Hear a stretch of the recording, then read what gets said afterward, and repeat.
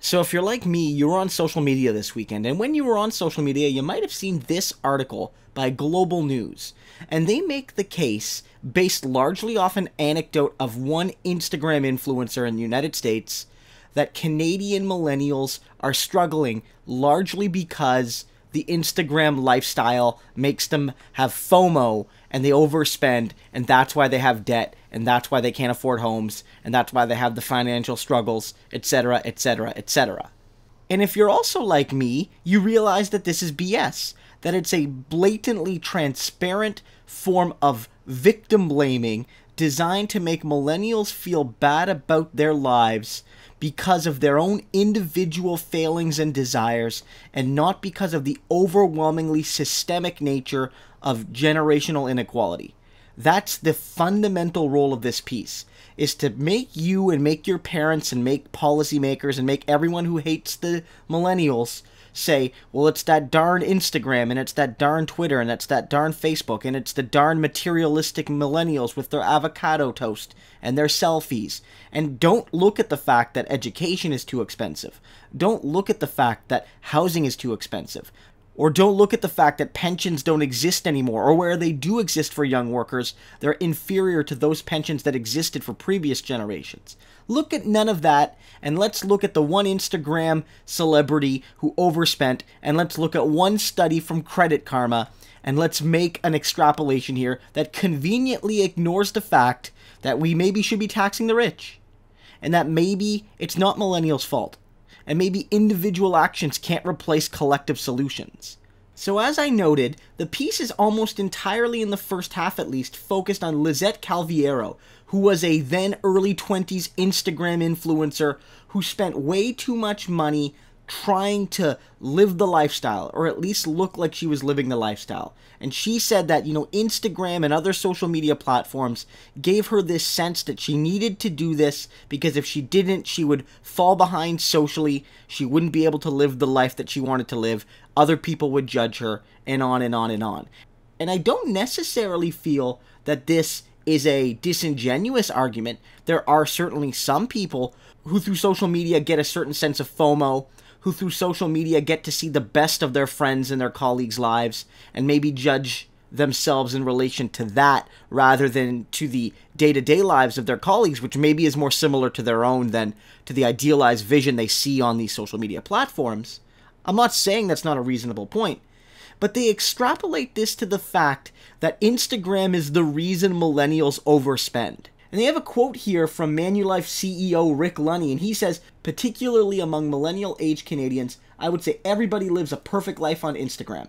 Everyone looks at everyone else's social feeds and sees their vacations and their celebrations and their concerts, and so they really have this fear of missing out, and it's obviously contributing to their overall ability to manage their cash flows.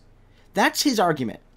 This is a big dog CEO of a major company saying, it's Instagram that's hurting the kids these days. And of course, somebody like him doesn't want us to talk about how maybe it's generalized inequality. Maybe FOMO plays a role, but maybe the reason why people have to go into debt to engage in social activities is because they have less money than their parents did. That's not here. That is not here. And so they basically make the case, because they want to sound like geniuses, so they go to Lunny. He's like, well, how can we fix this, Mr. Lunny? And he says, well, the best way is to spend less money than you make.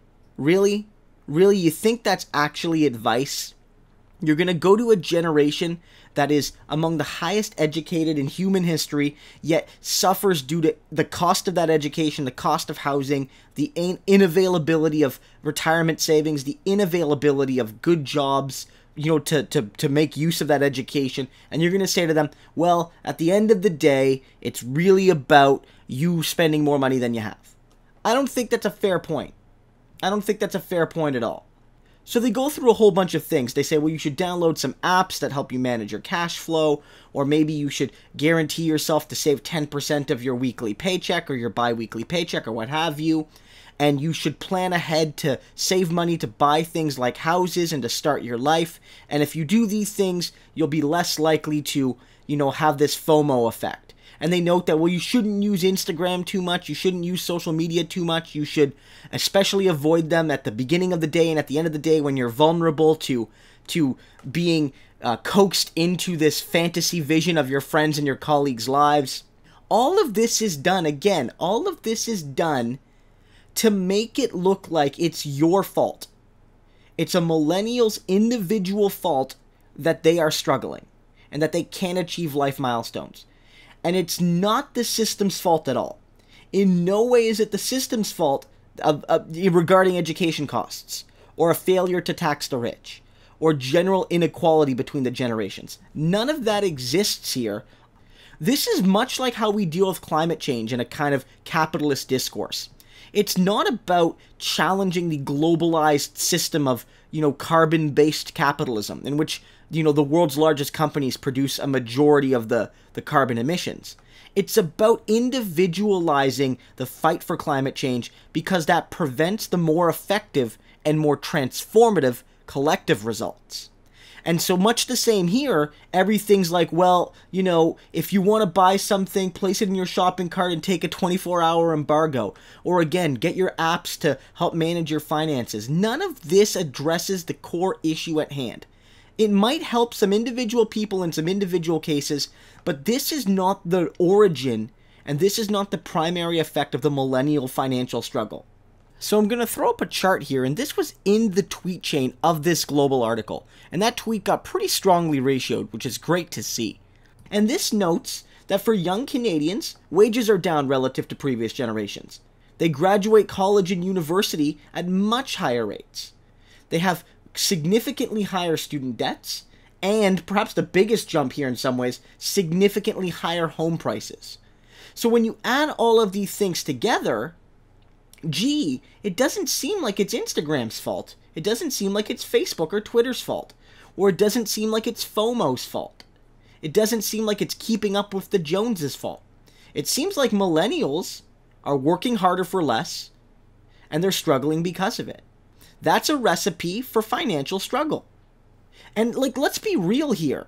Millennials will not be the first nor the last generation to overspend from time to time because they're trying to keep up with the neighbors or their friends or their colleagues or their bosses or what have you.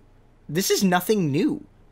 And sure, you could make the case that social media adds a certain intensity to this keeping up with the Joneses attitude, but I don't think that's the main factor at play.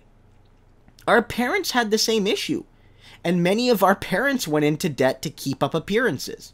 But I'll tell you what, statistically, because with less education, they got cheaper houses and higher wages and more job security and better retirement savings through better pensions, it meant that if they did have a bit of FOMO, it wasn't the end of the world for most people. But it is for far too many millennials. So again, in closing, I don't want to suggest that FOMO plays no role.